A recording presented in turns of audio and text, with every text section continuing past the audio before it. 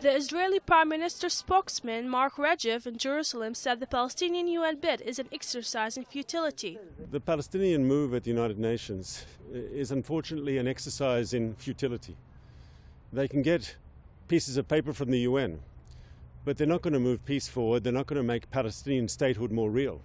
The only way to change reality both for Palestinians and for Israelis to build a better future here in the region is through peace talks.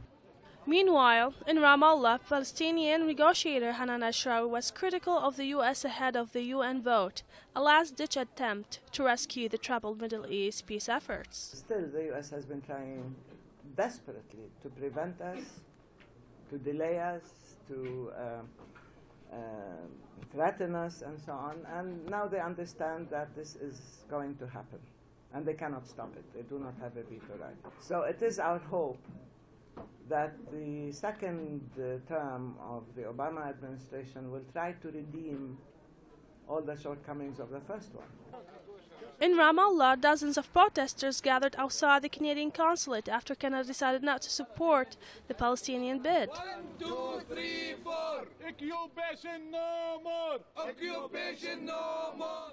The General Assembly vote to raise the Palestinian status from a UN observer to a non-member observer state is scheduled for Thursday.